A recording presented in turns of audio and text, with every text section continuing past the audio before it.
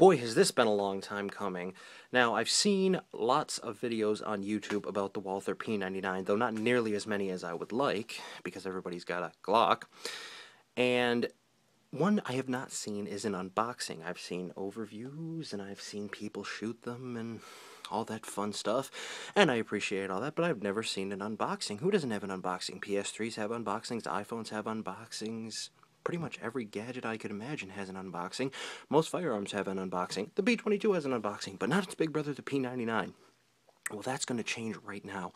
So what you're looking at is what took me over not over 1 year, a couple days shy of 1 year to get, because I live in the People's Republic of New York, and you cannot touch a pistol in this state without a license. Of course, you're looking at the back of it here because it's got my personal information on it, but I assure you this is my license to carry concealed, and you need a license, whether it be a premises license, a carry-on work license, or a carry concealed license like I have to even touch a pistol in the People's Republic of New York, and that's always fun, but the wait has been much worth it, and we have the end result here.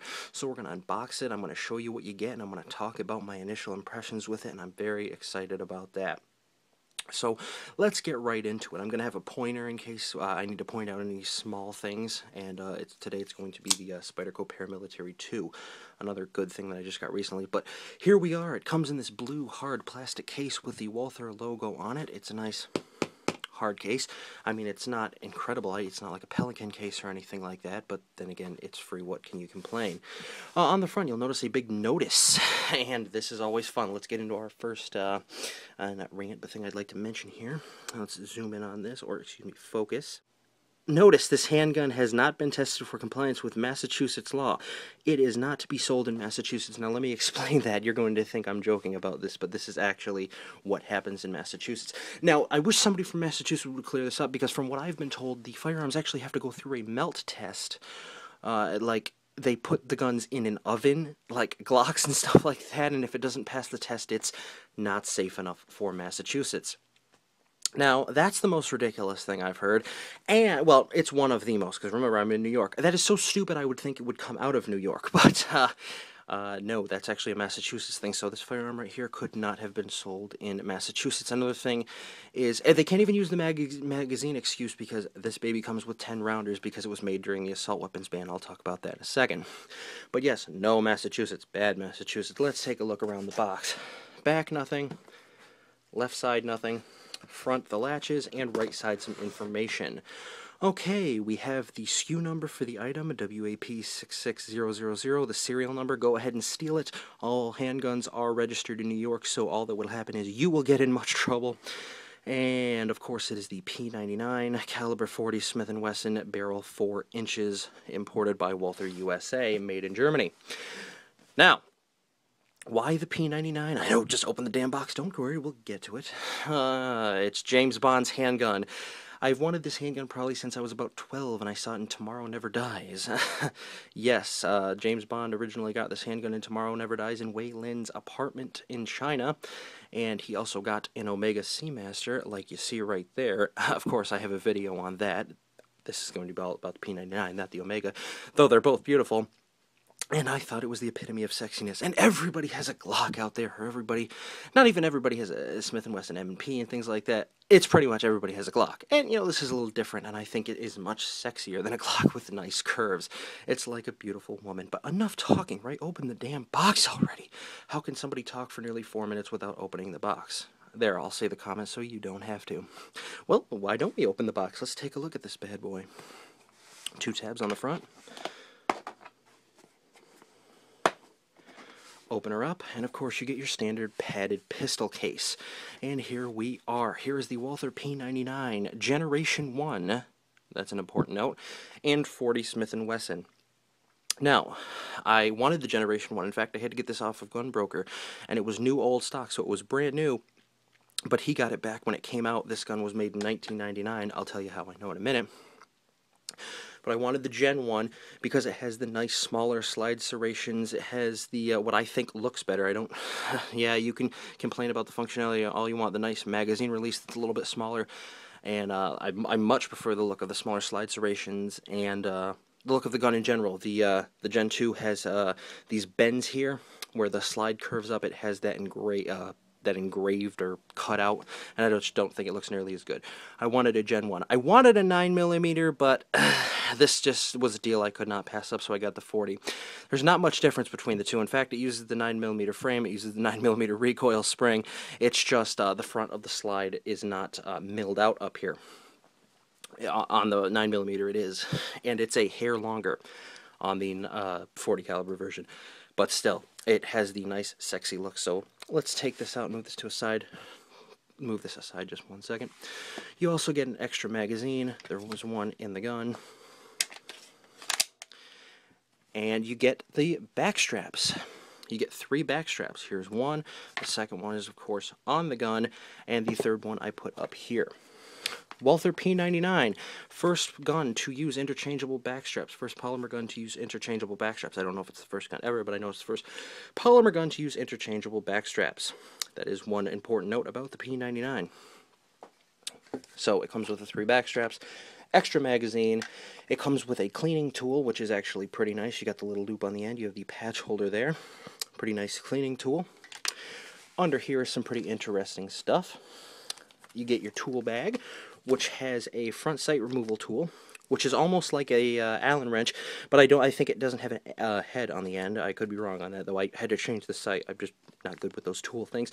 You have a little either wooden or hard plastic yellow dowel here for taking down the magazines from Mechgar. They provide that. All the magazines are from Mechgar. There it is, Mechgar, and they also make magazines for a lot of brands. Beretta. They're starting to make some 1911 mags, and it comes with different front sights. It comes with 1 shorter and 2 higher front sights. It comes with a number 4 front sight installed. I had to change it to a number 5. It was hitting a bit high. What else is under here? Oop, let's focus so we're not looking at blurry crap. Owner's manual, of course, for both the 9mm and 40 Smith & Wesson semi-automatic pistol. Really basic stuff in here, but it's clear and concise. I really do love the first line in this. You'll love this in the owner's manual. To fire this gun, pull the trigger. Thank you.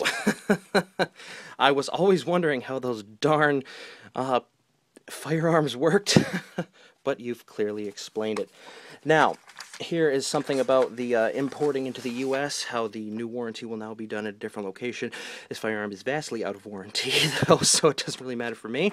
I don't even know if that's still the warranty place. I would imagine it is, now that it's being imported by Smith & Wesson. But, excuse me, you never know. And here, this is something I really do like that they include. What is this?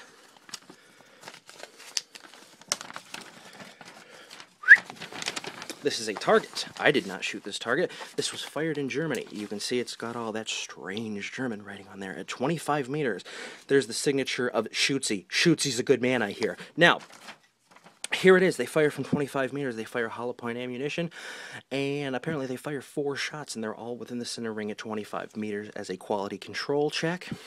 Really cool that you get this. It's also got my serial number there next to the P99, so that you know it's not a P38, P1, P5, P5 compact, P88, P88 compact, P88 champion, P88 competition, PP, PPK, PPKS, but it is in fact P99. And your caliber here, 40 Smith & Wesson. It also comes in 9x19, is very popular. It also comes in 9x21, which I've never heard of, and a few other here. Now, put this away. I'll put it over to the side here. What everybody wants to see. In fact, the P99. Here it is. Let's move. Whoops! I almost knocked the camera to Timbuktu. Now let's take a look at this here. Let's see if we can turn that down so we can get a better view of it. Move this out of the way. Here we are, Walther P99, completely German-made. Some people get confused. It's a lot of misconceptions that go around. Hopefully I might be able to clear them up. Oh, I heard that Smith & Wesson makes the P99s now, and I heard this and that, and, you know, maybe they just service them, blah, blah, blah, blah, blah. Let me explain it to you. The Gen 1 P99s right here, which have these small slide serrations, you'll be able to tell them. If you see a Gen 2, it'll be strikingly obvious which one's a Gen 1 and a Gen 2. They are all completely made in Germany. You can check the frame right here. And on this side it is. Made in Germany right there on the frame. Okay, it also has on this frame the eagle. Let's take a look at the pointer. This mark right here, it's hard to see. You'll get a better view of it on the slide, but this is the eagle over end proof stamp. Okay, that's very important to look for, okay? And you'll see another view of it here on the back of the slide. Obviously right here. That is the eagle over end proof mark. That means that it was proofed at the Ulm, I think I'm pronouncing that correctly, Ulm proof house in Germany. The entire slide and everything about this gun is German made. It is a Gen 1. All Gen 1s are completely 100% German made. Now, Smith & Wesson did make some P99 like guns in, I think they started in 2004 or something like that. But they never, just Smith & Wesson never made a P99 except for a very small run of 40 caliber ones that are pretty rare. They're extremely rare, but I don't know when they started making those 40 caliber ones. But Smith & Wesson never made a P99 besides that. What they did was they made an SW99, which has the slide made by them, but not the lower here. Well, I know it's lower for AR. I believe it's the same for pistols too, isn't it? I don't know. Frame. There we go. Again, this is my first handgun here because of the People's Republic of New York. So you're going through it with me, and some people are probably going to think I'm idiot saying certain things, but that's okay. We all enjoy a bit of humor. But yes, it has the lower made by actually Walther in Germany, and it has the upper made by Smith & Wesson. I think the SW99s, which Smith & Wesson calls them, are completely ugly. I do not like them at all. They look really weird. They don't have the nice smooth angles of the P99 that I've come to know and love. As for importing now, you can still get regular P99 Gen 2s and Gen 3s imported now by Smith & Wesson, but they are entirely German made. They are P99s. If you get looking at an SW99, people get confused. If you're looking at an SW99, those are Smith & Wesson. They don't make them anymore. But the P99s are still made, and those are 100% German made. The things you want to look for are made in Germany on the frame, which doesn't mean it's completely made in Germany because you still got the slide, but on the slide you want to look for the eagle over end proof mark of being fired in the Ulm, I don't know what it's pronounced, ULM proof house. That's where it was test fired. And it also appears here, right there on the barrel hood. So, the P99 here in 40 Smith & Wesson Gen 1, a James Bond's handgun. What are my thoughts on it? Well, let's give you a quick overview on it before I give my thoughts. Let's not jump to conclusions here. Well, I love it. Little spoiler alert. But let's give you some of the features. Okay. 40 caliber. It has a 12-round capacity, which is 12 plus 1, which would mean that it has a 13-round capacity. However, this particular gun, let's make sure it's clear here, because I need the magazine out anyway. Okay. This particular gun, okay, obviously it's clear, was made during the Bill Clinton assault weapons ban. You know, the one that was going to stop crime overnight. That wonderful joke. And so therefore, again, this was made in 1999. Here, I'll quickly tell you how I know that, because I said I was going to and I didn't. But on the front, right here, there's letters KK. Much like Zippo, they use the numbers representing, or letters representing numbers. Very simply, A through K is 0 through 9. So KK is 9/9/1999. This was made. Now, the Bill Clinton assault weapons ban was still going on during that time. No magazine devices, blah, blah, blah, over 10 rounds, we're going to save the world, blah, blah, blah, don't kill the pandas. Now, that means this came, because it was made in 1999, with two 10-round magazines. Okay, you can see the little plastic wedge here, which limits it to 10 round instead of 12. Fantastic, right? But, you know, we're in 2012 now. Why don't you just go buy some regular capacity magazines, which are 12 for this gun, and 15 for the 9mm version? Well, I live in the People's Republic of New York, and they, for some godforsaken reason, think that 10-round magazines are much safer than 12-round magazines, so I can't have standard capacity magazines for this. I still have to have the Bill Clinton mags, which was a good thing that I found this, because otherwise what would have to happen is I would have to get the gun shipped here, have the magazines taken out, and go buy my own mags. But no, I was glad, because these magazines, Walther magazines, must be made out of solid gold or something like that, because they're about $50 a piece. They can also take Smith & Wesson 99 mags, which are about $30, the only difference, of course, being one is Walther stamped on the bottom.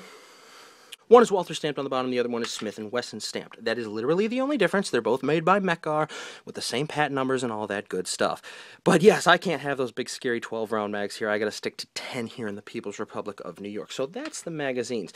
They're made out of, I think, steel or something like that, and they are all drop-free. Doesn't matter if they are reloaded, they are drop-free. Now, So that's the magazines. Now that you know the capacity of it. It has the magazine release is here. Let's put the magazine back in. It is a fantastic ambidextrous magazine release here on the trigger guard. You can hit it with your thumb, which I don't like doing, or you can hit it with your middle finger or trigger finger, which I do. You shoot, bang, bang, bang, empty. I hit it with my trigger finger, and the mag drops out. Fantastic. I love it much more than having to hit a button with my thumb. How would you know it's your first pistol? I just know these things. Moving on now. Let's talk about some of the things that make this gun unique, including the trigger. Okay, of course it's still empty. Okay, what we have here is the P99 with the anti-stress trigger. It has the anti-stress trigger, meaning there are 3 trigger modes on this thing.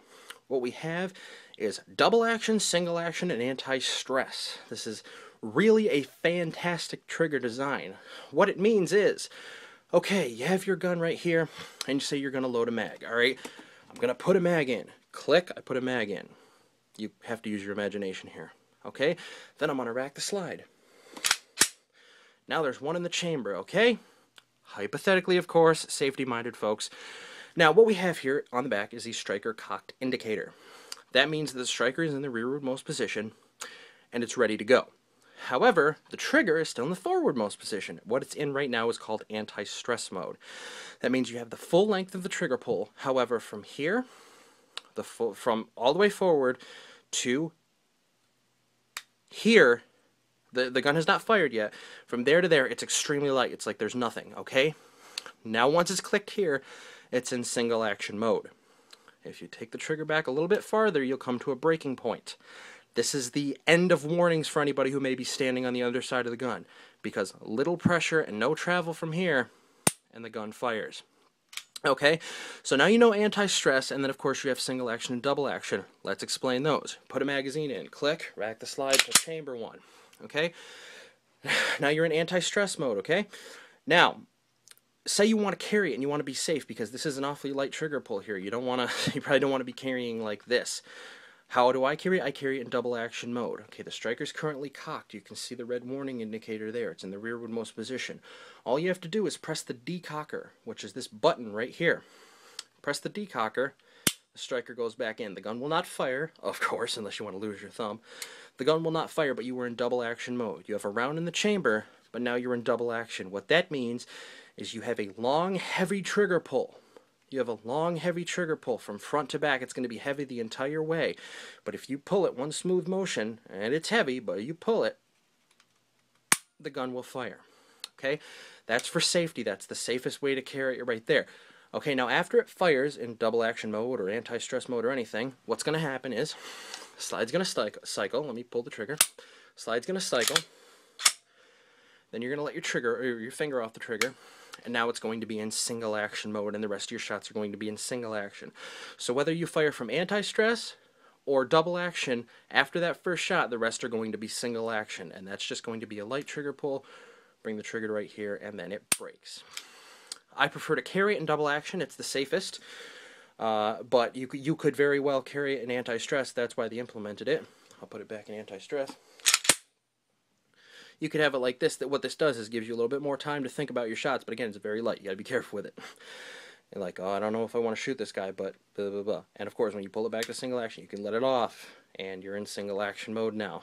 And now you gotta be real careful, because you bring it back here, and then bang, the gun fires. So that's the 3 trigger modes in the anti-stress trigger of the Walther P99. It's a fantastic trigger. Like I said, I carry it in double action. When I want to shoot, if it is in double action, there is a way to get it into anti-stress or single action without racking the slide. You just move the slide back a little bit. Okay, you'll hear it click, and the striker will be cocked. And then now you're in anti-stress, and then of course single action mode. And that's how I use if I want to do a little precision shooting, using the, take a look here, 3-dot sights. Again, I had to replace the front one with one of the little bit larger ones that they give you, but they're 3-dot sights and they work fine for me. I do want to put night sights on it, but they're fine for right now. Now that I put the taller front sight on there, it is just hitting perfectly. And again, for having never shot pistols before, I'm not doing too bad. I'm a little proud of myself. But yes, I'll pull the trigger here. And yeah, I'm not doing too bad. Okay, now I talked about those 3 interchangeable back straps. I haven't needed to change them because the medium one fits my hand well, but it comes with a smaller and a larger one. Here they are. They're made out of a slightly soft, rubbery type material. Not too soft, but a little bit soft. You just take, oh, need our pointer again. Take this pin out and this pin out with a small punch. The back straps will come off. You can put another one on to fit the size of your hand. It is contoured, of course, this grip right here to your hand, and it just melts right in there really well. You can get a nice grip on it. Now let's talk about recoil. A lot of people said, oh, you know, the 40 cartridge is over the 9. You got to get this pistol in 9mm because the 40 is too much of recoil. I don't think those people know what they're talking about, and they could be very familiar with 9mm, and that's the only one that they want to shoot. But you know, 40 is just too much for them. But no, having shot this in 40 and having never shot the 9, I can honestly say that 40 is not that bad. It's not really that much recoil at all, especially when you're used to shooting a 12 gauge with just a pistol grip, but that's another story. But it's not that bad at all. In fact, the bullets are not that much different. Oh, excuse me, cartridges, ha ha ha, troll alert. Here they are. Here is a 40 caliber on the left. By the way, fun fact, all 40 caliber cartridges have a flat nose. It has to do with the barrel length and the frame, something like that. I'm sure somebody can explain it a bit better, but all 40 caliber cartridges are flat nose. Here's a 40 and here's a 9mm next to it. So here's what they look like. See if we can get a size comparison on the back. One on the left you can see is clearly a little bit larger, but blah blah blah. It's not that much of a big recoil difference. Like I was scared because some people said, "Oh man, 40 is gonna own you if you get this gun in 40." No, it's not. Not at all. Even though this gun was originally designed in just 9mm, it was so popular that they had it in 40 caliber. They had it made in 40 caliber. 40 caliber, of course, being the cartridge designed for the FBI. So it's a pretty popular cartridge as well. I guess people want a little more stopping power. The SW99, Smith & Wesson's version, came in a 45 ACP, but not the actual Walther. They just come in 9 and 40. Another thing I'd like to look at is the accessory rail on the front here. It is a proprietary rail for some of the Walther accessories you can get. It's not a Picatinny rail. The Gen 2 Walthers have the Picatinny Weaver. I get those confused, rail, but the universal one. And yeah, the Gen 2s have this. Gen 1s do not, but I don't want to really attach anything to the front of it anyway. But there you go. It's roll marked Walther P99 on there. Take a look at the barrel hood here. It says Walther 40 Smith & Wesson, my wonderful serial number, made in Germany. And then, of course, some warnings. Read the safety manual, and then it's in German there. And that's pretty much the overview of the gun. Now, being the first unboxing of this gun I have seen on YouTube, I hope I haven't bored you all too much talking for nearly 25 minutes, and probably by the time this video actually ends, it'll be over that amount, but I really hope I haven't bored you too much. Oh, let me just say, the 40 caliber, like I said, it doesn't have the machining on the front of the slide, the front bit milled out here, so you might wonder, it's not going to really fit in those Fabus holsters like, you know, this one right here, because the Fabus holsters, you can see where it's machined in right there. It's not going to fit, you know, there's going to be a big problem. Well, I say, considering I carry this Fabus holster when I carry this gun sometimes, that you are, in fact, incorrect. It fits in there just fine, and getting it out is not that hard either. There we are. And the Crossbead Super Tuck as well. I just told, except the Crossbead Super Tucks are custom made, so I just told them that it was for the 40 version. They said it would work with all barrel types, so that, of course, would include the 40. Yeah, so that's pretty much, I think I've covered everything here that I can about the unboxing of this fantastic firearm. And that's pretty much the Walther P99. Let's get one more look at it. Slide back. Of course, you got the vertical barrel tilt there for John Browning's design.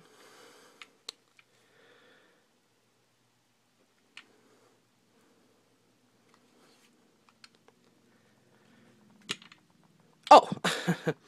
What an idiot. You've been waiting this long, I haven't even taken it down. Let's do that before we wrap up this video. I know I'm going on, but that's my usual style, isn't it? Here's how you take it down. Don't be an idiot, first of all. Okay, first of all, the slide's got to come forward. What I did was, I didn't realize you had to decock it, but you do. You have to decock it either pulling the trigger or hitting the decocker. Okay, it's decocked. Now, the takedown is extremely simple. It's going to be really weird to do this through the camera viewfinder here. I found a way. Okay, you're going to grab it like this, pull it back a little bit, pull down on the takedown tab, slide comes right off. It doesn't get any simpler than that. Okay, just in case I did that a little fast for you, there is a takedown tab right here, and you pull the slide back a little bit, pull down on those tabs, and the slide comes right off the front. So you've got the frame here, slide here, you have this recoil spring here, you just push it forward a little bit and then pull it down, it pops right out. Do the same thing with the barrel, push the barrel forward a little bit, and then it drops right out the bottom. Left with your slide. I don't take the internal components down yet. I've never had to. I fired about 200 rounds through it. I haven't had to do it yet. But here's your barrel, or excuse me, here's your slide. Obviously, it's not barrel. Here's your barrel. Should be a little dirty because I was in there shooting. Look, it's like the gun barrel from James Bond. Anyway, too much fun. Recoil spring, both the 9mm and 40 use the same. Recoil is also dead simple. Going to be a little challenging through the viewfinder here, but you take your barrel, you take your slide, you push the barrel in just as so. Take your recoil spring, you want to put the knobbed end facing forward. Put it in like this. Push it forward a little bit, lock it on the barrel. Just like so. And once you have that all together, you run the slide along the guide rails here. Racket, you do not need to push the catch up. It'll automatically do it. And then I decock it as if I was going to carry it, excuse me. And that's pretty much it. That's the Walther P99 Gen 1 with the AS trigger. They also make the QA trigger, the double action only trigger. No, thank you, I wanted the original. But yes, and I hope I didn't bore you too much, but thanks for sticking with me. Y'all probably wanted to see this because you're P99 fans. That's why you're watching this video. So am I. I'm probably one of the biggest. And of course, this gun has been featured in more video games and movies than I could count. And I'll probably have a video just about the video games that this has been in. I know that might not appeal to everybody, but there's not only have they changed the name around a bit to avoid copyright reasons, and I'll talk about a few of those in that video. There's just so many different variations of it, different magazine capacities, maybe even different calibers. I don't know, like a few games that I could think of right off the top of my head are pretty much all the James Bond games, Modern Warfare 3 for Call of Duty, Rainbow Six Vegas 2, and the list could go on forever. But again, I'll save that for a separate video because I do enjoy the guns in the games. Sometimes I'll buy a game just because it's got this gun in it. Oh, I know that's a terrible thing to say, but yes, speaking of which, Uncharted Drake's Fortune has a Walther P99 as his main gun. Actually, it's not. It has an external hammer. It almost looks like a combination of the P99 and the P22. But again, that's for that other video. Enough rambling on for now. Alright, that's it. You guys take it easy, and you guys make sure you go see 007 Skyfall here in November. Okay, I'm out. Thank you for watching.